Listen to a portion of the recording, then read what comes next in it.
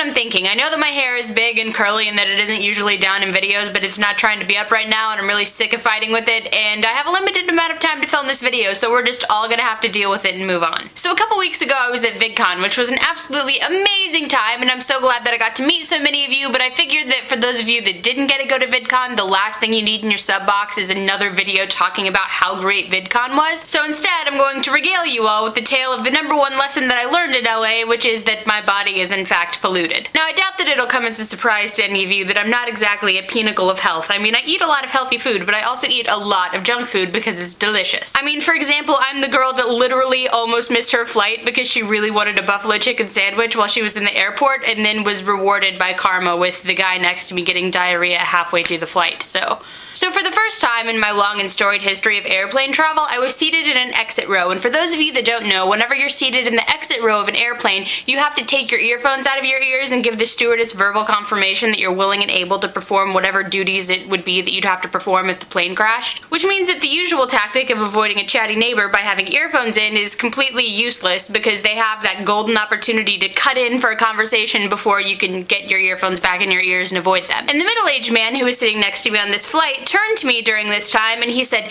"So do you have to pee?" Now, I've heard a lot of really weird conversation starters in my life, but this one was probably somewhere close to the top of the list, so I sat there in shock for a couple of seconds before I realized that the dude was looking like really pointedly at the coffee that I had sitting on my tray table. It's worth noting that this same cup of coffee I spilled on myself not once but twice before I got on this plane, which was probably some sort of sign that I should have ditched it and avoided this whole thing, but I didn't. Now, after a short explanation about how I in fact did have to pee but just wasn't brave enough to try the teeny tiny airplane bathrooms, the guy tells me that I don't need caffeine to stay awake, I can just have blue algae. So I spent a second sitting in the seat wondering how exactly one would go about munching on blue algae and where one would find it. The guy tells me that he works for a corporation, in fact I think he owns the corporation, that sells like minerals and supplements and vitamins and all of these kinds of things, and so he spends the entire flight telling me about how blue algae will keep me awake and golden seal will do something for my asthma and niacin promotes circulation and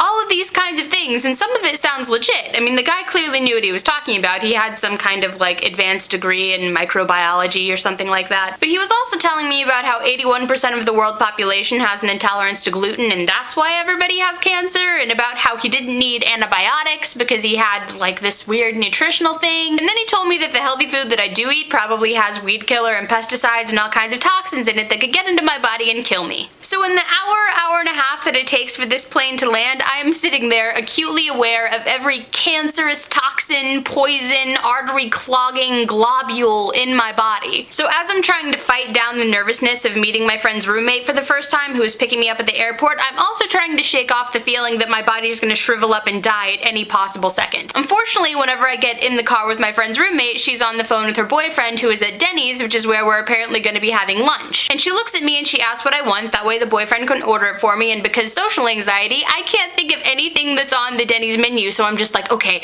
what does everywhere have? Lindsay, think. What does every restaurant have? So what bursts out of my mouth is burger and fries. I mean, hopefully not quite that abruptly, but that's how it felt. And then 3 minutes later, I found out exactly how wrong of an answer that probably was, because this girl is super fit and she has a quote fitness cult where she works out and she has all these people that buy like meal shake supplement-y kind of things from her, and she was invited to do the Nike challenge, which only like 40 people do. When we sit down at the restaurant, the roommate has pancakes with chopped up bananas on top waiting for her, and the boyfriend is halfway through his salad, and I'm just sitting there thinking, and I ordered a burger and fries, and they're gonna look at me with their judgy eyes of judgment, and I'm just feeling even more polluted than I was to begin with. Which means that in the 10 minutes or so that it took my food to actually get to me, I'm so nervous that I just start shoveling it into my mouth. I'm just anxious to make it go away, so I'm just eating and inhaling, and I don't even think I'm taking time to breathe. And I must have been making some sort of a semi-spectacle, because eventually the roommate and the boyfriend look at me and they say,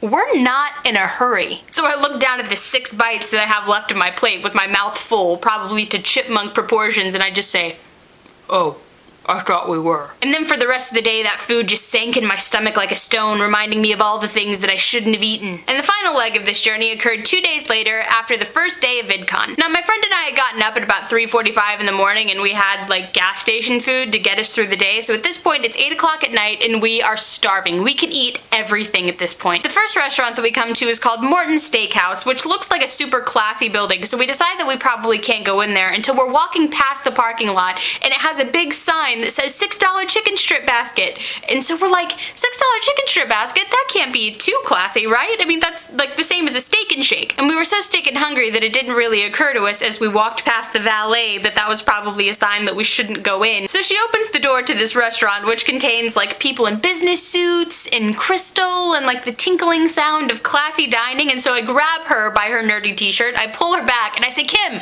we can't go in there. So we trek onward until we find this barbecue place, and we assume that there's not really such thing as a super classy barbecue joint, so we go in and there are other people with like VidCon apparel on, so we decide that it's safe. We decide to split this platter thing that has like calamari and buffalo wings and potato skins or something like that, and then I was gonna get a side of vegetables so I didn't feel so grossly unhealthy, and she was gonna get mashed potatoes or something like that. But when our waitress comes up to us and asks for our order, she cuts Kim off after she starts talking about the platter, and she says, "Oh, that's a lot of food," and she walks away. And Kim and I sit there in shock for a couple seconds thinking, is this real life? Did that just occur? Did she basically just call us fat and walk away? You can't do that. But it's also hilarious, so we sit there cracking up and we try to taper it down whenever the waitress brings us our drinks, and she says, well, I'd love to take more of your money, but it really just is a lot of food. And then she walks away again. So at this point, we're sitting there wondering what is real in our lives, but whenever the waitress brings us our food, there's an extra plate of potato skins, so I thought that that was her way of apologizing.